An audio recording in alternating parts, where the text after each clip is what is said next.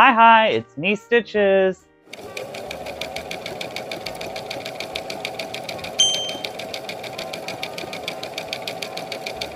Willkommen, bienvenue, and welcome back to my channel where we are continuing the 13 weeks of Genderween. So, who is it going to be this week? I don't know. We'll figure it out. Find out. Who is it going to be? It is Tinkerbell! So we are going to go ahead and do the research on her, and I will show you my costume that I have, and let's go ahead and try reworking her. So let's go! Research time. Let's look up Tinkerbell. So, basic green flower dress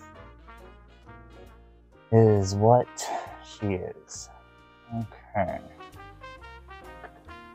This is the one I showed you already. I love her little wings. Now, I have a set of wings, but they are not this big. I wonder if I can extend, or am I going to have to remake the wings entirely?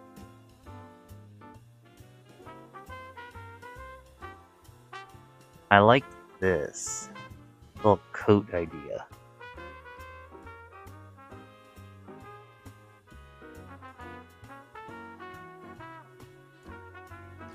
And I would never do this. I am not confident in my body to do full skin, so this will be a full coverage costume.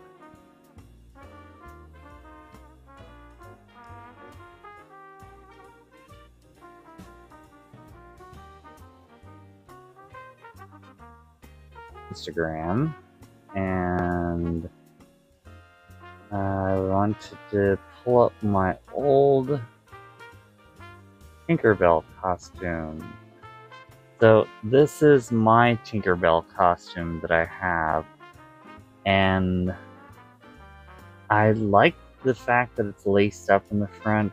The wings are a bit small, and I don't like the yellow trousers that I have with it. So this is, again, an older style costume I still have, and I can show it to you on the mannequin, but it was basically taking an older style silk dress and making it wider and taking the buttons out of the middle and making it more of a vest slash thing. I don't know. It was something I threw together for her.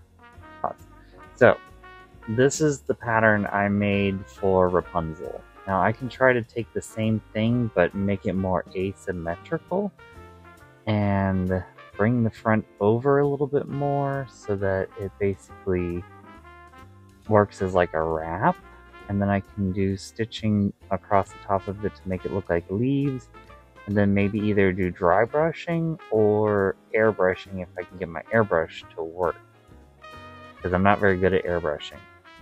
So it might be a new skill that I could learn for this whole adventure.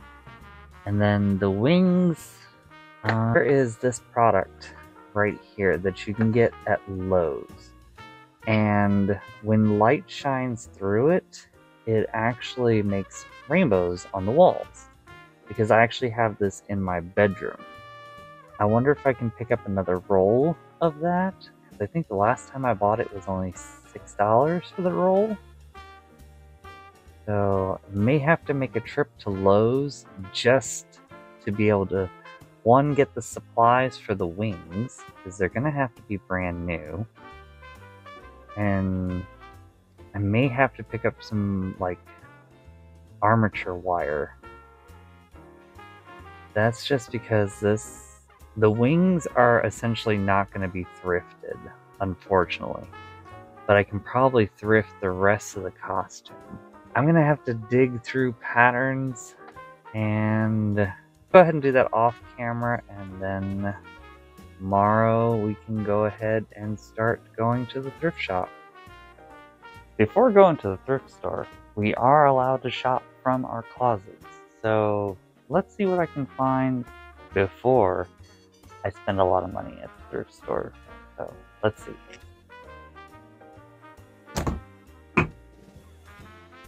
Okay, so here is the original Tinkerbell with the little wings. And then the yellow pants and the silk dress that I turned into a doublet. So let's put that off to the side. And I think, where are my green Renaissance tights? I do have these. They are tights. They're for the Renaissance Festival. So I think these will work well for this costume. At least I hope. So put that off to the side. As for shoes, these were the shoes that I used for Tinkerbell. I think they can still work if I paint them green. I will also keep an eye out when we go to the thrift store to see what we can find. So tomorrow and the day after tomorrow are both 50% off of everything at the thrift store. So it may be kind of a headache and kind of a madhouse, but we'll give it a try. So I think these would be a good candidate for Tinkerbell for right now. As for the wig, I'm thinking maybe the Ken wig from the last video that I used may work for this. If not, I'll use the original wig if I can find it. I, again, don't want to spend too much money on wigs. So right now, I think that's all I have. I'll go through my fabric stash and try to pull everything green out, and then see what I have there. I know I have a light green sheet that may work for some of the greens, but I want to find some darker greens as well.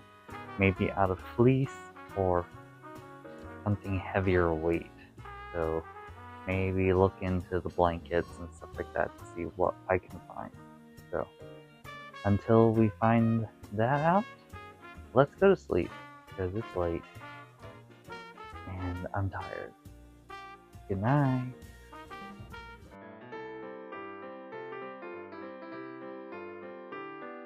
So it's day 2 of this whole thing, and we're gonna go ahead and go to the thrift shop today and see what we can find. It's not looking so good on weather today. It is supposed to start downpouring here in a few minutes, so fingers crossed that we get to go and see what we can find for day 2. So here we go. Well, it's either run through this for the thrift store or wait till tomorrow. Thinking wait until tomorrow. And we did fare the rain, so we decided we're gonna go out anyways.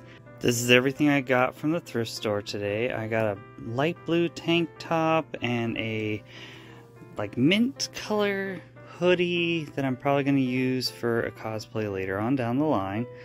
I got 2 velvet curtains that are green. I got 2 blue bed sheets that I'm going to use for a blue screen versus a green screen so that I can wear green clothing in front of it.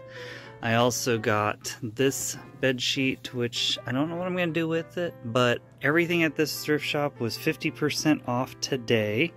And I also got a black one just to have some black fabric on hand. But the biggest thing that I got was the new sewing machine that I'll insert right here because it is currently plugged into the living room. I wanted to test it all out. It did need a foot pedal, which I ordered off of Amazon for $18, and the sewing machine only cost me $17. So overall, the whole thing together was $36 for a new sewing machine. Good on that because it was pricey. So rain or shine, and by the time we got to the thrift store, it stopped raining. So good day 2. Let's go ahead and do our concept for this. First things first is I really want to use the silk from the previous costume. One, it gives it that ethereal look that Tinkerbell has where it looks like it's glowing, and I really want to use that in combination with my tights. So this is the idea that I have, and again, these are always subject to change. End of day 2, and I think I'm going to call it quits for the evening, but I redrafted the pattern that I had from my Renaissance costume, and I think I'm going to end up having to make a mock-up first before I get into the real fabric. Then I'm going to be cutting up that dress, but I think yeah, best bet is to make a mock-up. I'll just use some scrap cotton that I have, do a quick mock-up, see how well it looks, and then end up probably putting a dart here. Not sure, because I want it to look all pulled to this one side with maybe 2 to 3 chunky buttons. So I may just take a pleat here and only have 2 so that it pulls the fabric in. I'll do a mock-up and see what it looks like, but I'm going to bed. Okay, I know I said I was going to go to bed, but I wanted to see.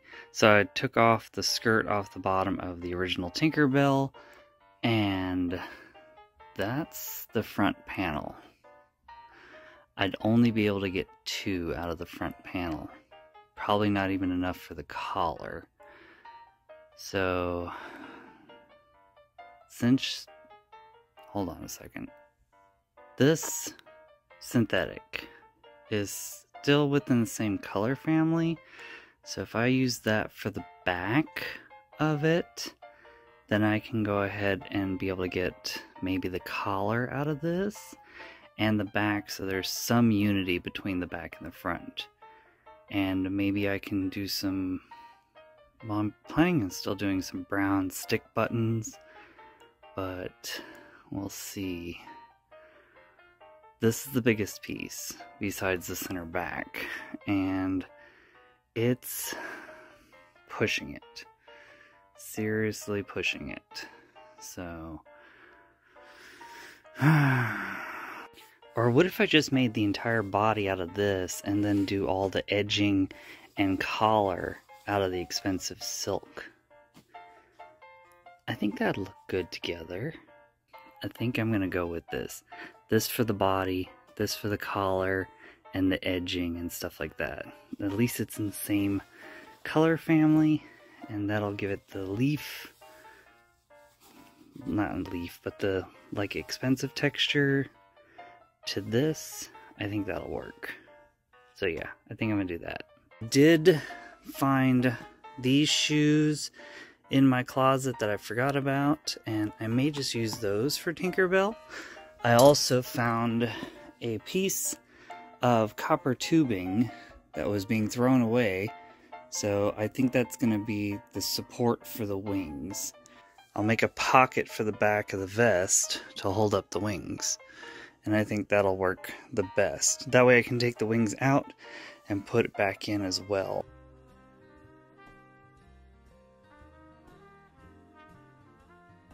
So welcome to day 3.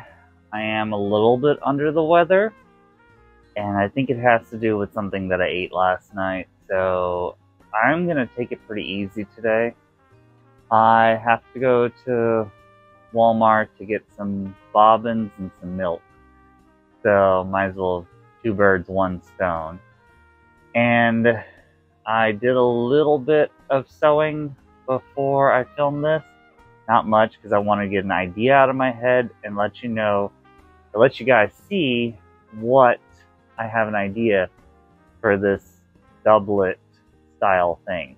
So let me show you what it looks like, and I think this is the direction that I'm going to go in. So let's check that out. This is the idea that I have. I'm going to take the scrap silks that I have and make these lace leaves for covering up these buttonholes, and maybe even put some underneath the arm's eye right here as a sleeve cap to make it look more leafy.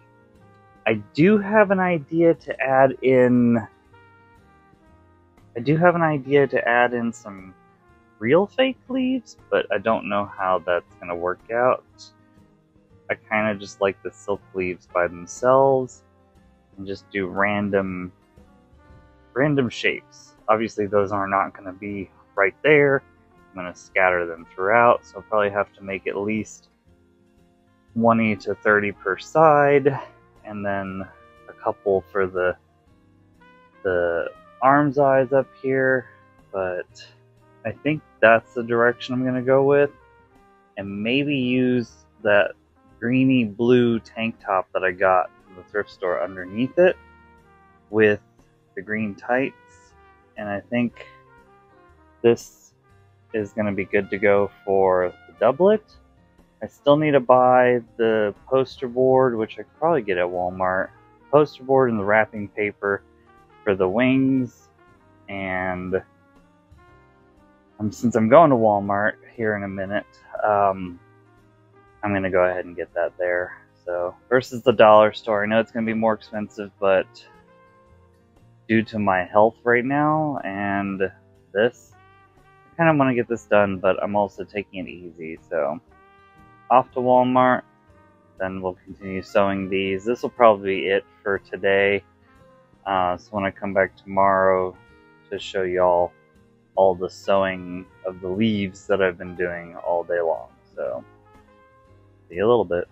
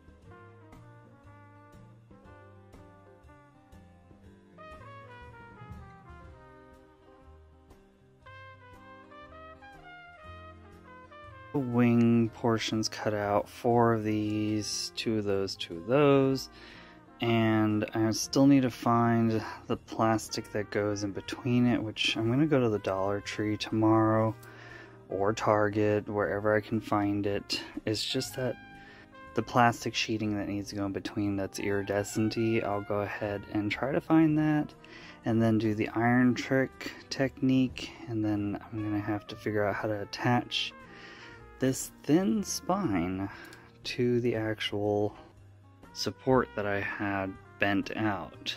I don't know if that's actually going to work, but that's what I've gotten done so far. I still need to do the alterations on the bottom of the doublet. I have put the little leafy things on there. They're not sewn on, but they are all pinned, and I'm starting to like this with the one closure. And then I'll try to stick some, before I sew everything on, go up on the inside, add some more interfacing to the collar so that it stays up more. And yeah, it's coming along.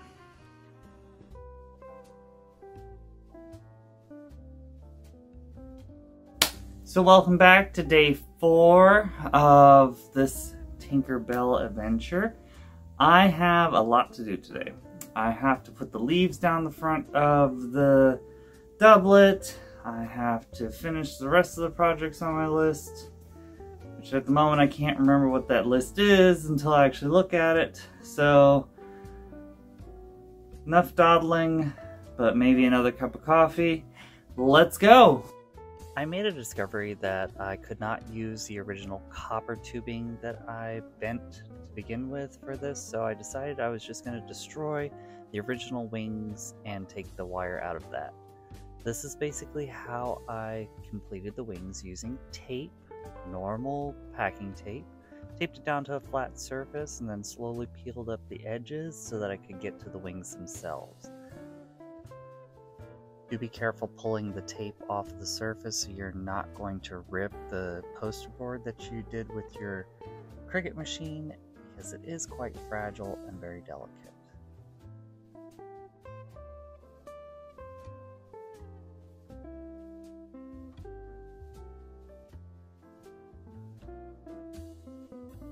I wanted to have the other wing next to me as I was working so that I can see if I am doing the correct wing, because I am doing the mirror image of the previous wing. So I started off by cutting a little bit of the tape around the outside just to smooth out the top. I then added little notches throughout the whole piece so that I could secure the wire in place before placing it down onto the iridescent cellophane so that it basically sticks down smooth and clear. I did have a lot of bubbles in this because putting it down was kind of tricky, as it does have a static electricity type field over it from the tape. It wants to attract itself to the cellophane, so do be careful putting it down so that it does not stick with a wrinkle in it. Again, I did have some bubbling, but as you can see right here is how I attached the wire. I bent it into position before putting it down, then I wrapped the edge of the tape over the top of the wire to secure it in place. I then went back later on and did the same thing after I glued down the cellophane to the tape, and then I wrapped a little bit of clear tape over the edge just to secure it some more.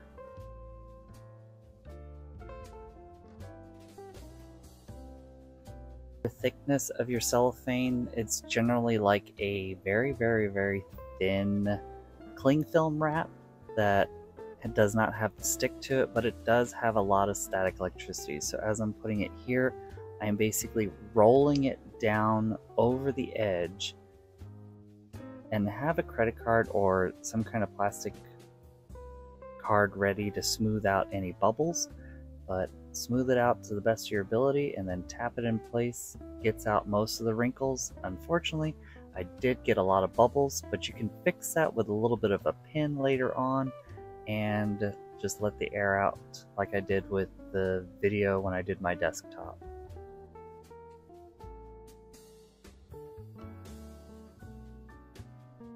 Right here, I'm basically just trying to thin down my tape so that it can go over the edge of the wire itself. Again, securing the cellophane with the wire, encasing it on the inside so that it gives it a cleaner edge and something you cannot snag on. So again, I'm just going to cut some notches in it and then roll it over the edge so it goes around the corner and the curve a whole lot better.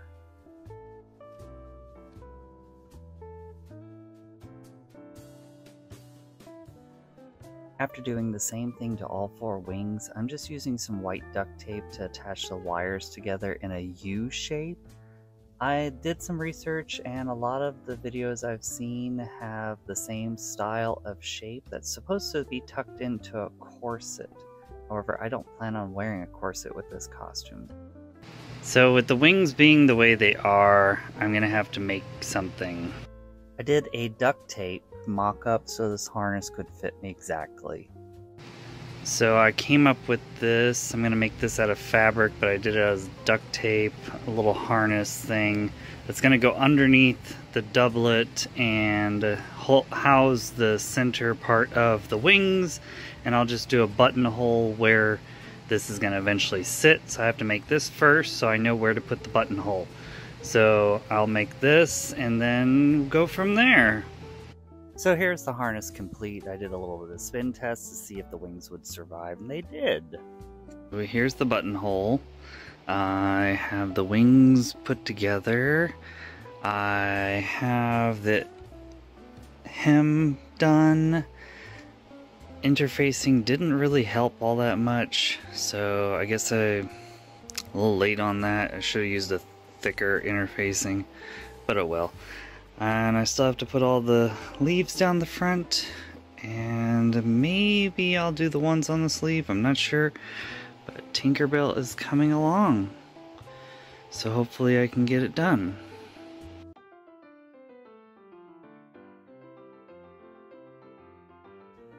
So it's day 5. You know what that means.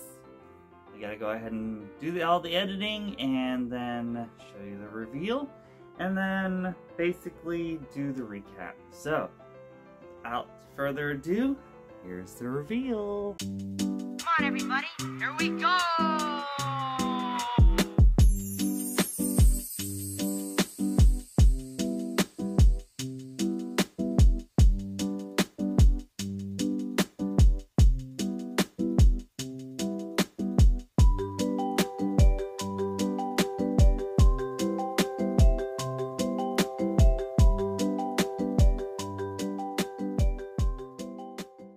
So I hope that you enjoyed my rendition of Tinkerbell.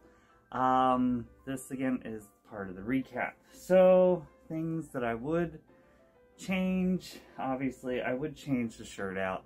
It was a last minute throw together because I didn't know what to put underneath and I ran out of time. But hubby says that the palm trees plays into Tinkerbell because they're on the island. I went with it anyways, so I put all the leaves down the front. I can't wait till I wash it because I want them to actually fray and look a little bit more natural. So I added the little clasp on there at the last minute to keep the whole coat together. What I would have changed is the interfacing. I would have used a stiffer interfacing so that the collar stood up more, and I don't know. I really just wanted to use this silk because I love this color silk. And I wanted it to, basically, I wanted it to stay, to tell you the truth. I love the silk so much. I am going to have to later on look for a different shirt to go underneath it, because I don't like showing my body for cosplay. And you have to be comfortable in what you're wearing. You have to know what your limits are and what you can and cannot do to be comfortable. Plus, you have to like what you're wearing, because if you don't like what you're wearing, what's the point of wearing it? So, yeah. I think this is a good version for a good second version. Again, this is what Tinkerbell used to look like, and this is now what he looks like. So, if this is the type of content that you're interested in, remember to like, share, subscribe, and come back next week where we do another version of a cosplay for 13 weeks of Genderween. Juicy!